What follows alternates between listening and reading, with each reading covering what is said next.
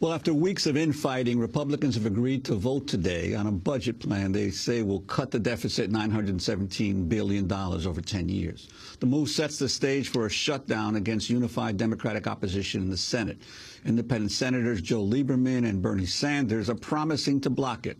White House spokesman James Carney warned yesterday that time is running out to reach a compromise. Carney also said Treasury Department officials may soon have to decide who will get government checks and who won't if the Treasury loses borrowing authority.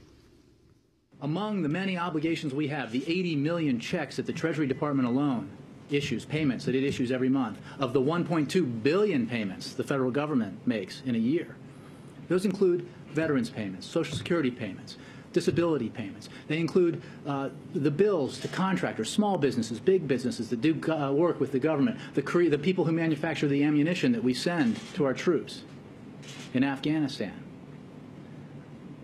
And choices then have to be made. And it's a Sophie's choice, right?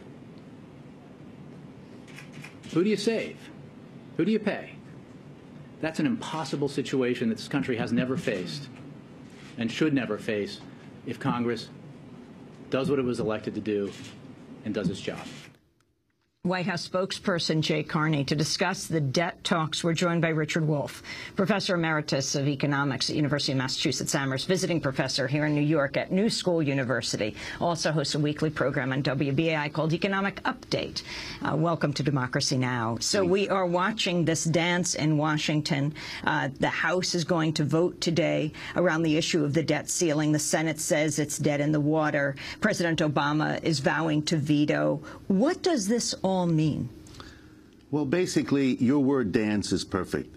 This is theater. This is political theater in which the two parties are posturing for the election coming next year, using this occasion.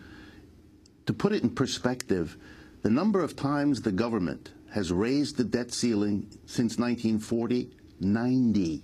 Almost twice a year. This is a normal, automatic procedure. Every president, Republican and Democrat, has asked for it. When they ask, typically the representatives of the other party say, well, you're not managing the government real well, and then they vote for it. And that has happened over and over again. So what you're seeing is a decision politically to make a theatric out of what otherwise would have been a normal procedure. 100 years ago, the Congress said, in order to control the government and not to allow businesses and rich people to be able to invest in government money easily, we're going to have the government limit how much can be borrowed. That was the idea. Now it became automatic as we became a debt society. Excuse me. And so suddenly the Republicans basically decided to make theater, to run their campaign a little early this year and to slow it all down and make a big to-do. The world expects that this will have to be undone in a few days or weeks. They're kind of amazed to see it being stretched like this old normal procedure. And the assumption is that the politics in the United States has become as dysfunctional as our economic situation. And so that's the danger, that this rigmarole, this theater, is really a sign that normal life in the United States has been disrupted on a scale that people haven't seen before. But when you say that the Republicans decided to make theater out of it, it seems to me that the Democrats also have participated in the process by making this seem like it's Armageddon will occur unless we get this done by August 2nd. And in essence, it's at times it seems almost like the Obama administration is seeking this deadline to start moving in a more centrist direction economically that it has wanted to do, but has been absent the type of crisis that it would be able to convince the American public that it needs to do. There are certainly signs of that, and they're very troubling to many of us who are economists, right, left, and center, because basically the Democrats have said, we will do massive cuts. They just won't be as massive as the Republicans want. And then they will appeal to the American people in the hope that Americans will choose the lesser evil, the Democrats who won't cut so terribly compared to the Republicans. And the Republicans are appealing to folks that are very upset by the economic situation, don't know who to be angry at. In the American way, they get angry at the government. It's a little bit amazing if you take a step back. The overwhelming majority of people who've lost their jobs in this crisis have been fired by private employers. The overwhelming majority of people who've been thrown out of their homes have had that happen because a private bank has gone to court to get that happen. And yet the American people have this tendency built into our culture to leap right over the person who's actually done you the damage and to blame the government. And so the government in general, and the particular government of Mr. Obama, is the target, and the Republicans are playing on this, and that's their ploy. And the Democrats are saying, well, we're not so bad. We're going to tax the rich just a little, and the corporations a little less, and that's something the Republicans won't do, and we will protect your Social Security at least more than. But you're right, in the process, everything moves over to massive cutting. And besides the morals of that, it's economically crazy. In an economic situation where a recovery is very poor, very uneven, to have the government cut back, the way that spokesman for the White House just told us, is to make an economic situation that's bad worse. So you see a kind of political game being played at the cost of worsening the underlying economic situation, and for the world, that suggests a society that's not working. Let's go to President Obama on Monday night when he addressed the nation, reiterating his call for what he described as a balanced approach to deficit reduction involving spending cuts and tax increases on the wealthy. The first approach says, let's live within our means by making serious, historic cuts in government spending. Let's cut domestic spending to the lowest level it's been since Dwight Eisenhower was president. Let's cut defense spending at the Pentagon by hundreds of billions of dollars. Let's cut out waste and fraud in healthcare programs like Medicare. And at the same time, let's make modest adjustments so that Medicare is still there for future generations. Finally, let's ask the wealthiest Americans and biggest corporations to give up some of their breaks in the tax code and special deductions.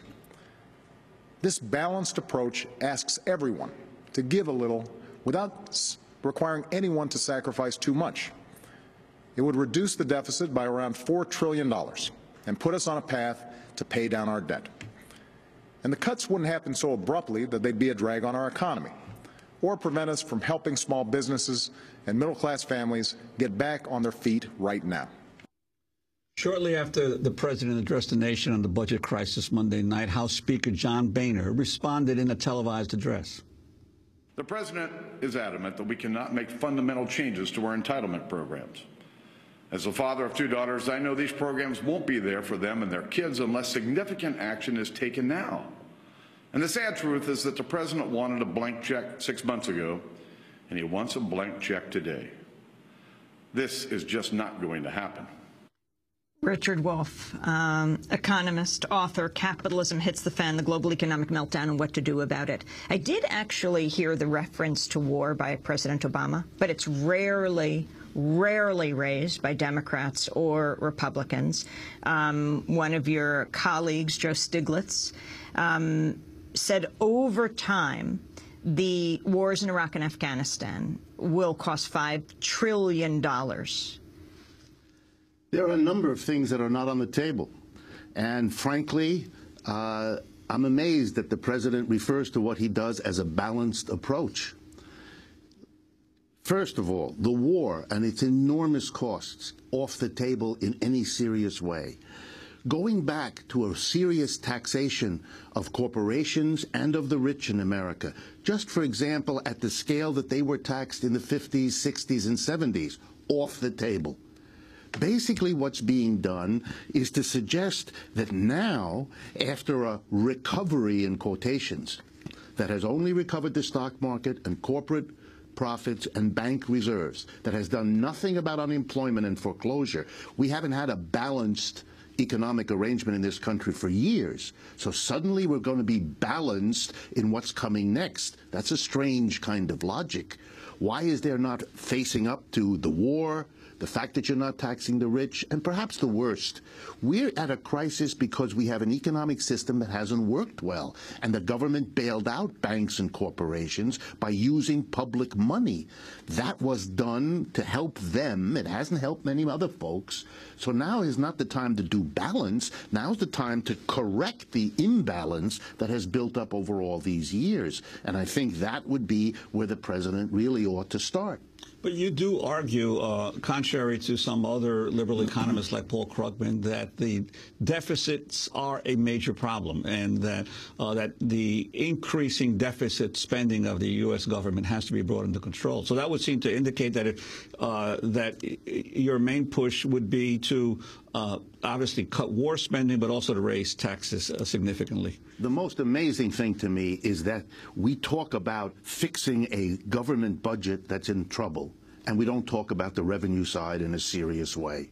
That is an amazing thing. If you look at what happened to the American budget over the last 20 or 30 years, the culprit is obvious. We have dropped corporate taxes. We have dropped taxes on the rich. Let me give you a couple of examples to drive it home. If you go back to the 1940s, here's what you discover. That the federal government got 50% more money year after year from corporations than it did from individuals. For every dollar that individuals paid in income tax, corporations paid $1.50. If you compare that to today, here are the numbers. For every dollar that individuals pay to the federal government, corporations pay 25 cents. That is a dramatic change that has no parallel in the rest of our tax code. Another example, in the 50s and 60s, the top bracket, the income tax rate that the richest people had to pay, for example, the 50s and 60s, it was 91%. Every dollar over $100,000 that a rich person earned, he or she had to give 91 cents to Washington and kept 9. And the rationale for that was we had come out of a Great Depression, we had come out of a Great War, we had to rebuild our society, we were in a crisis, and the rich had the capacity to pay, and they ought to pay. Republicans voted for that, Democrats voted for that.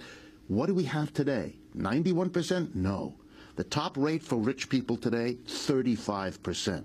Again, nobody else in this society, not the middle, not the poor, have had anything like this consequence. So over the last 30, 40 years, a shift from corporate income tax to individuals' income tax, and among individuals from the rich to everybody else. To deal with our budget problem without discussing that, putting that front and center, making that part of the story, that's just a service to the rich and the corporations. There's no polite way to say otherwise. And there's something shameful about keeping all of that away and focusing on how we're going to take out our budget problems by cutting back benefits to old people, to people who have medical needs. There's something bizarre, and the world sees that, in a society that has done what it has done and now proposes to fix it on the backs of the majority. And the argument that you give the money to the corporations and to the banks and they will help people. They're the generator of jobs. The Republicans say it, and President Obama has said it repeatedly. He is going to provide incentives, he said, for years now. He's going to provide inducements and support for the private sector to put people back to work. We have a 9.2% unemployment rate. That's what it's been for the last 2 years. That policy has not worked. If corporations were going to do what the president gave them incentives to do, they would have done it. They're not doing it. There's no sign they're going to do it. You have to face that policy didn't work. What's the alternative? Well, we don't have to look far. Roosevelt in the 1930s, the last time we faced this kind of situation, went on the radio in 1933 and 1934, and he gave speeches, and in those speeches he said the following: if the private sector either cannot or will not provide work for millions of our citizens ready, able, and willing to work, then the government has to do it. And between 1934 and 1941, the federal government created and filled 11 million jobs. The most amazing thing in the United States is not that we're not doing it. The most amazing thing is There's no bill to do it. There's no discussion to do it. The president of the country never refers to it, keeps telling us, and the Republicans do the same, that the private sector is where we should focus our expectations. The private sector has answered. We are not going to hire people here. We're either going to hire no one because we don't like the way the economy looks, or we're going to hire people in other countries because they pay lower wages there. That's a response of the private sector taking care of itself. It's not a responsible way to run a society.